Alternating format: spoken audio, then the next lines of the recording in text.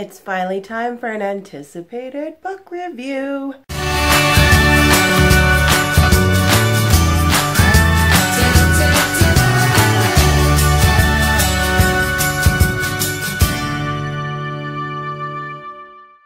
Hey everybody, welcome back. It is October, and October means the release of Sara Ella's debut novel coming out October 11th. Sara Ella asked me if I would like to receive an advanced reader copy of her book Unblemished and do a review for it, and of course I said yes, absolutely, I would love to.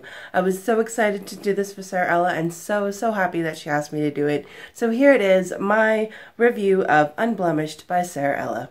Unblemished is Sara Ella's debut novel and her first book in a series that I don't know how many books it's going to be or what this series is called. The Unblemished series? I'm not too sure. I do know it is a first book though because of the way it ended. So it is the first book and her debut novel. Sara Ella sent me this for a free and honest review, so this is going to be all of my own opinion and a honest review of a book. I was actually kind of apprehensive to be reviewing Sara Ella's book because I've never been asked by an author to review their book, and an author that I'm sort of friends with, and I do consider Sara Ella a friend.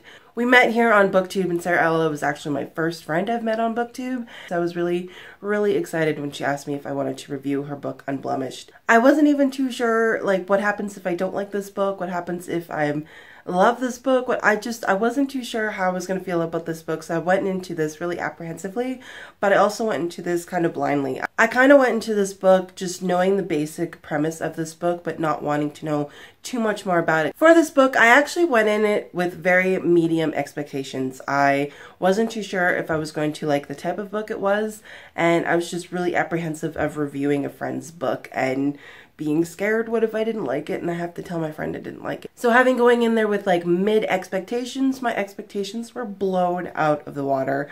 I really enjoyed this book, and I really liked the story, and I loved where she went with it. I also love knowing Sara Ella as a reader as well as an author and seeing how she implemented what she loves in books into her own story, and as a reader what she wants to see in a story, she put it into her own story. And getting to know Sara Ella through her channel and her social media, you really get to see a lot of her and her own feelings and her own heart put into this book. So the book follows our main character Elle, who is born with a birthmark on the side of her face and kind of thinks of herself as ugly, tries to hide who she is, tries to hide her face, and kind of tries to stay in the background of life. The book opens with Elle having lost her mom, and a lot of the emotion that went in this first chapter kind of played off of Sara Ella's real life experience, and it was actually really hard to read this beginning of this book because you could really feel Sara Ella's own emotions as she wrote this first part of losing her mom, and she had lost her mom and the main character loses her mom, and it was just kind of overwhelming because you knew this from Sara Ella, and it was just, you really felt the emotions that the author put into this. So it starts off with losing her mom, and then she gets dragged into this whole new world where there is reflections of different worlds. So she's in like the third reflection, and then there's a second reflection, and there's different reflections in these different worlds. She's taken into this other reflection, into this other world where what she deemed ugly as her birthmark is actually the symbol of salvation and freedom for this world. So she goes into this world where people see her scar as a symbol of freedom, a symbol of hope, and a symbol that good can come out of this and their salvation from this dark terror that is reigning on this world, and she's so used to seeing it as something to hide. There is also two main guy characters. There's Joshua, which she's known for several years now, and then Kai, who she just meets. I really liked the characters. I found them super relatable and super interesting. I loved too how with the whole Unblemished theme, Sara Ella went with just all of her characters in that way. Of course, our main character has her birthmark, which is seen as a blemish, as a disfigurement in our reflection, in our world. And one of the main characters, Kai, is actually described with really bad acne, so he has his own disfigurement and blemishes as well. So his characters aren't perfect, and I really like that her characters weren't perfect and the guys weren't these gorgeous, amazing guys and, you know, Mr. Perfect YA brooding hero dude. So I really liked how Sara Ella implemented that whole Unblemished theme. Some other themes I went throughout the book was the battle between the Void and the Verities. So the Void and the Verity, and the way they described the battle between the Verity and the Void was actually really, really fascinating and really interesting, and I loved how she pulled that in and had a very, very subtle faith element built in there as well. So I really liked how the Verity and the Void is kind of this main battle in the background, and it was just awesome. So with this main battle and being in this other reflection, her world building was actually kind of confusing at first and just kind of overwhelming, but she really pulled it all together, and I really enjoyed the world that she created.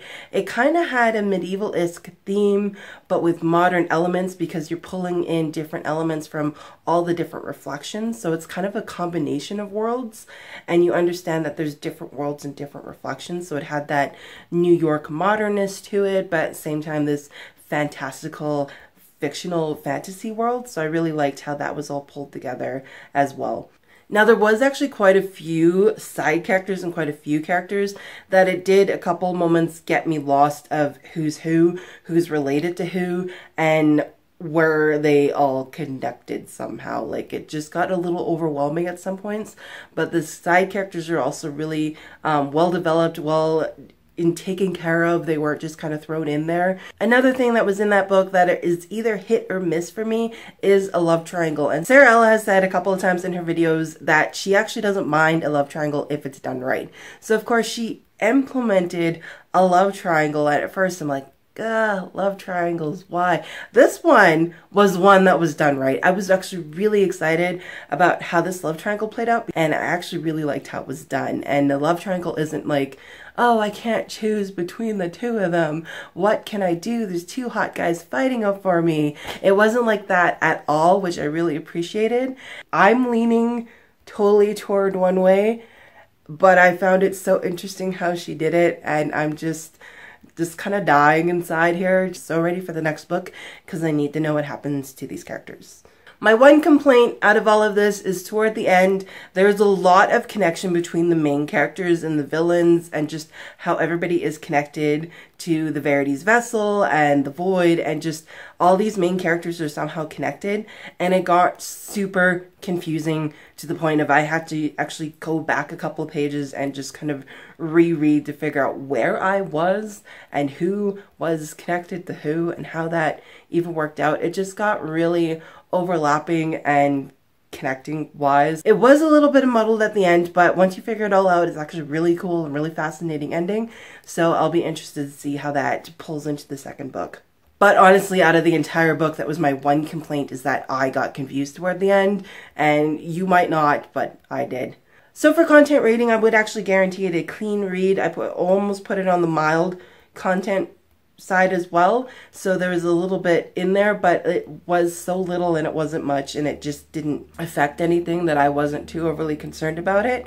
There is slight nudity, but these characters are shapeshifters, so they move from their animal form to their human form, and when they go to their human form, they're naked. And that doesn't seem to bother anybody except for Elle, who's from a different reflection, and it's very brief. So it was there, but it was only there for like 3 events, and it was like barely there. So just heads up for that if that bothers you, but it was relatively clean otherwise.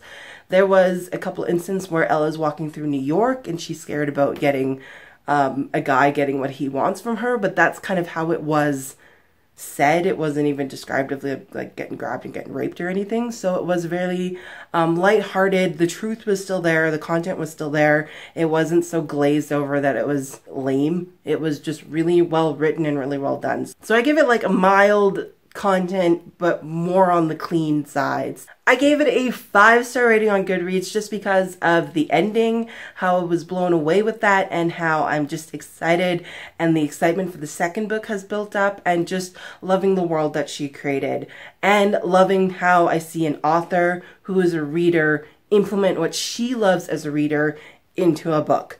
And the fantastic characters and the build-up for the second book. So keep it coming, Sara Ella. I'm so excited for the second book. I can't wait. Unblemished is out October 11th, you guys. Go pick it up. Unblemished is the Coffee Chapters and Christian YA book pick of the month for our Goodreads group. So pick that up, read along with us for the month of October, and we'll see you at the live show at the end of October once we announce the date, and join us and have a chat with the author herself, Sara Ella. As always, guys, thank you so much for watching, and I'll see you next time. Bye!